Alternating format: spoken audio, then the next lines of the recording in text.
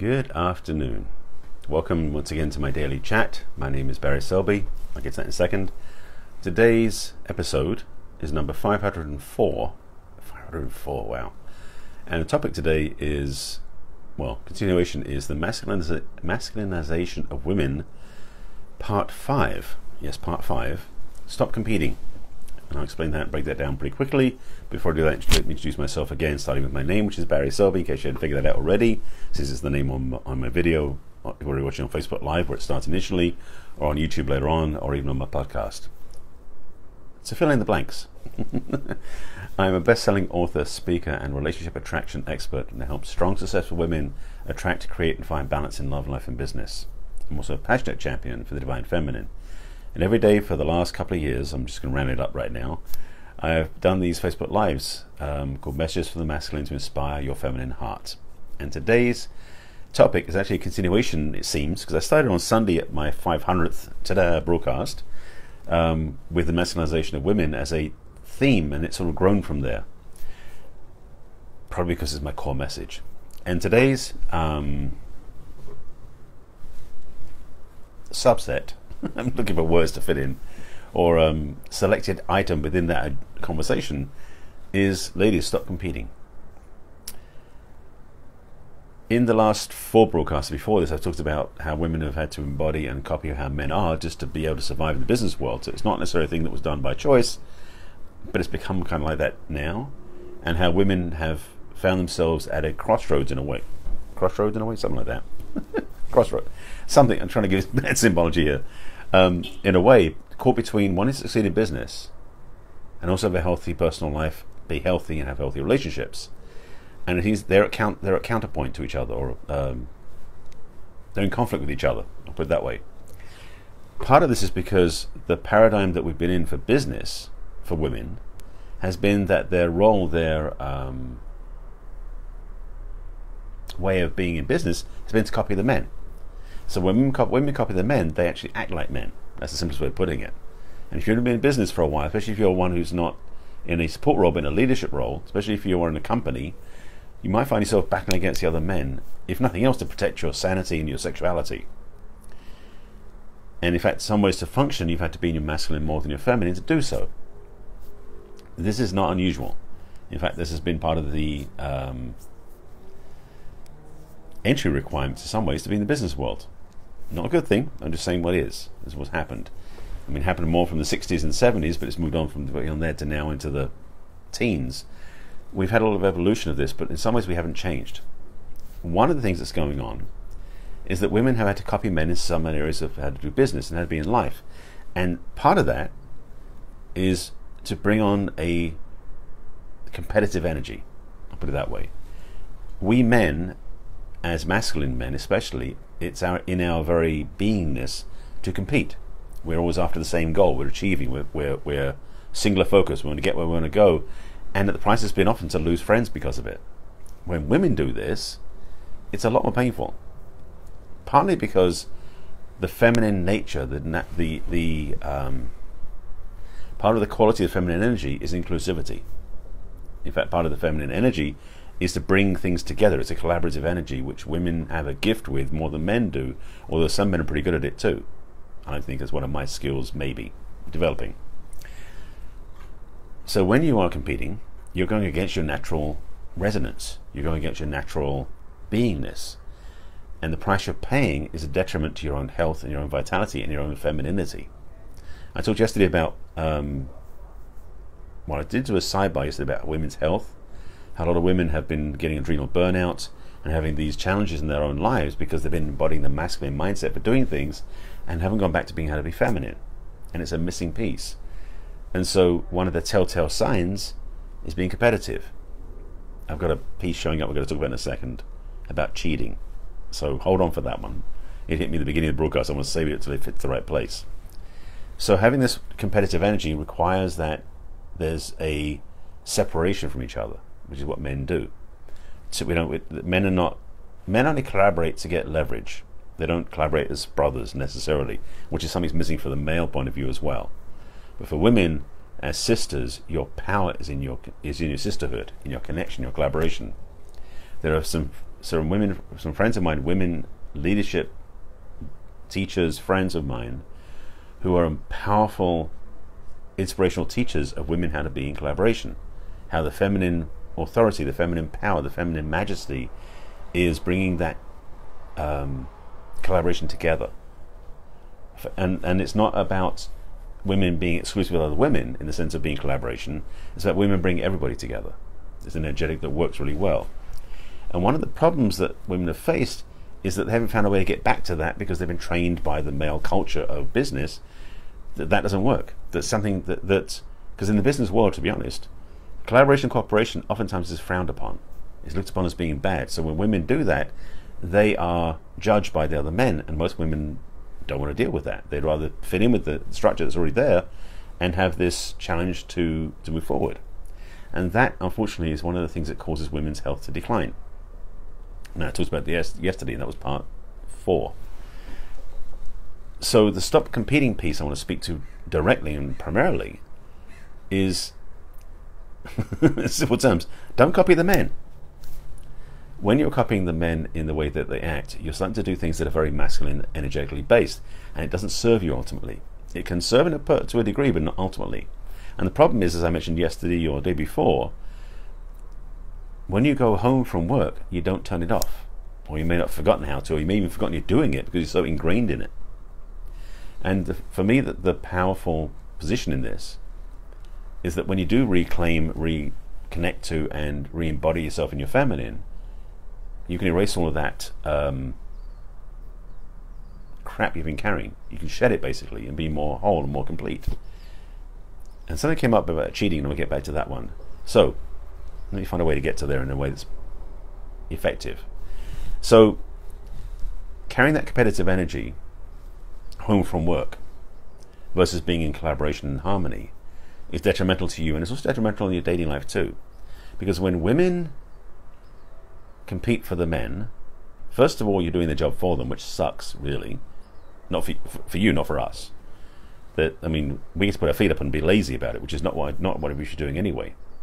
We should be the ones pursuing, and when you're in your masculine, you do the pursuing. It takes our role away from us, which either one makes it easier for us, and two, for some of us, makes us lazier. I've been there. And when you become more feminine and you pull yourself back into receiving mode, it puts us on guard and on point to do our role, which is to pursue and court and seek you out. The cheating piece. Because of okay, this is what's coming through. So it could be totally inaccurate, but this is what's coming through. I believe a lot of the cheating piece, or the cheating that happens in relationships, when women cheat on men,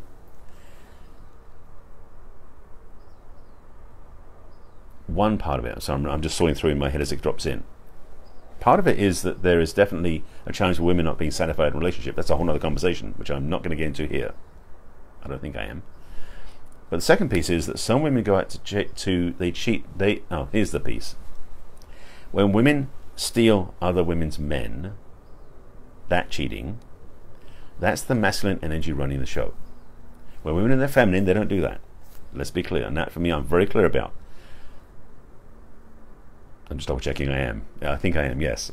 So when women are in their feminine, there isn't a desire to steal another woman's man. That's a masculine energy, because men do that to other men. They want to steal this woman. I'm sorry, I'm adding a bunch of guys, but guys do that. There's a competition to get the target, to get the goal. And the reality is, it's not about keeping it, it's about achieving it, which is why this sucks when it happens. So if a woman or a man in their masculine steals the partner of somebody of the same gender, they've got their victory of cheating by getting them away from them, but they won't keep it. And what they've done is destroy the relationship. So I'm not a big fan of cheating anyway. But when a woman or a man leaves the relationship for something else, that's different. I'm talking about the one who steals from, becomes the other woman sort of thing, that seduces the man, so in a way, that actually is a very masculine thing to do. Because it's leading, it's directing, it's pursuing. And ladies, you're not owning your feminine power when you do that. So what to do?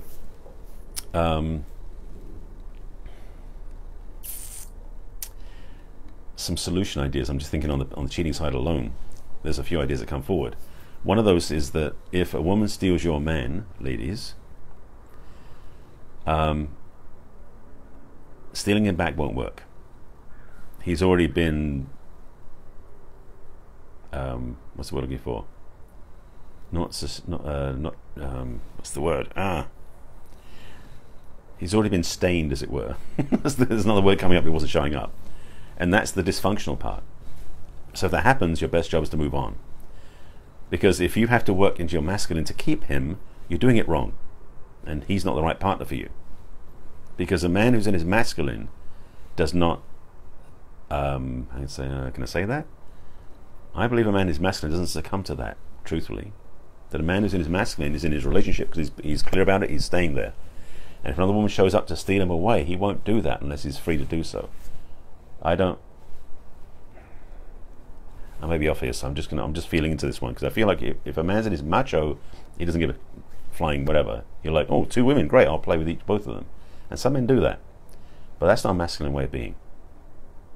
No, it's true, right? Okay, I'm just sitting with it and seeing if it's true. It is true. When a man's in his masculine, he doesn't do that. A man who cheats is a man who's in his ego, and it's about ego gratification. It's about winning. It's about cheating. It's about being better than somebody else. It's about proving a point. And that's not a masculine trait. That's a macho, ego-driven side of being, way of being. So back to the side of the women. When you're a feminine, when you find yourself with a masculine man, and there are more showing up, so have faith. You have loyalty, and you also have synergy and intimacy that is bonded and is not influenced by outside experiences. However, or a requirement for that is you must be in your feminine, and you must choose a masculine partner. Let me frame that. If you're naturally in your feminine, that's your natural state, but you've been out of it for a long time, coming back to your feminine is how you're going to be more aligned to your truth, where you can be more vulnerable, more open, more transparent, and more authentic. That was my lesson for being the masculine, is that I was out of alignment with it for so long that when I came back to it, it's like coming home. And I'm much more able to stay in my truth, my alignment, my masculine, my authenticity, and my transparency by being in my masculine than when I'm not. And so, ladies, when you're in a feminine, I believe the same thing is true for you. There's an alignment for that place. And when you're in that place, there is no competition. Because the second part of this, which I did mention earlier, is that when you are in your feminine, you start realizing something else, is that you're unique. The truth is, everybody is. But when we forget that, we think we have to compete to win. When we're unique, we know there's nobody competing with us. We are authentic, we are whole, we are the best of us we can be. And that's the only thing we have to compete against, is our old self. So if you want to compete, as I just said, then compete against the you were a year ago, or a day ago, or a week ago. That's true for everybody, men and women. But do it from the place of becoming more embodied of the truth of who you are. I'm not talking about the money you make or the goals you set or the achievement. That's great, but the truth is, the more success you can have is the more whole you can become. The more real you become, the more authentic you can become. The more grounded in your truth, living in your beingness and being authentic. Focus on those and your life will transform. And with that, there's no cheating required. And no competing required either. So I've got cheating and competing switched in myself. So to finish back up to the beginning, competition is really, unless it's something like it's play and fun, like going, if you're going for bicycle races, stuff like that, that's one thing. But when you're competing in life, vocational stuff, that's not healthy, because truth is, there is no competition there. And if you make that a competition, you both lose. So I think I've given you like 7 different points in this. I hope this made sense to you. The truth for me is that the more we live authentically, the more we live in our vulnerability and our truth, the more everybody's going to win. So let's put that on the table, shall we? With that, I think I'm done. This is my daily Facebook Live, as I've said at the beginning, and it goes out Facebook Live first, then onto my YouTube channel, then onto my podcast. So let me give you those links. You can find me. If you haven't seen my broadcast before, please make sure there's a notification somewhere on this screen, I believe, that lets you be notified next time I go live, which is usually 5 p.m. Pacific time on Facebook Live. So you can watch my replays on my business page on Facebook and my YouTube channel and my podcast, which are facebook.com/barryselby.author is my business page. You can subscribe to you can like my page and follow me there. On my YouTube channel, it's Barry Selby is my username and my channel. And you can subscribe to my channel and also get the playlist, which is Messages for the Masculine, to watch them there. And finally, you can listen to my podcast, audio only. So if you're driving, riding around, doing some other things where you want to listen but you can't focus your eyes on it, my podcast is a great way to do that, and that's Messages from the Masculine on iTunes, and subscribe and download them there. If you're stuck in this and you've got some challenges on how to get back to your feminine, first of all, watch my 4 previous broadcasts, because these 5 are a series they became a series. And with that, I hope you got some value from it. If you want some direct help, please reach out to me, message me over social media. On my website, there's a contact form. There's also a chat request, which is a chance to sign up for a discovery session. I recommend you check that out if you are looking for some support. And that, I think, is about it. That's the one for today. Tomorrow may be part 6. We'll see. The part 5 wasn't planned, but again, these are becoming parts of a series, because that's what's coming up. I invite you to take care of yourself and take these questions to heart that I asked earlier. Those thoughts that I provoked in you, I hope I provoked, are thoughts for you to ponder and consider and see what lines up for you. Stay tuned to yourself, stay tuned to your heart, and listen inside, because the more you listen to that truth inside, the more the world will shift to align to it. With that, I thank you for watching. I'll see you again tomorrow, as it'll be Friday broadcast. It will be, but there'll be another one 5 p.m. Pacific time. Thanks for being with me as always. I'll see you again tomorrow. Take care. Bye.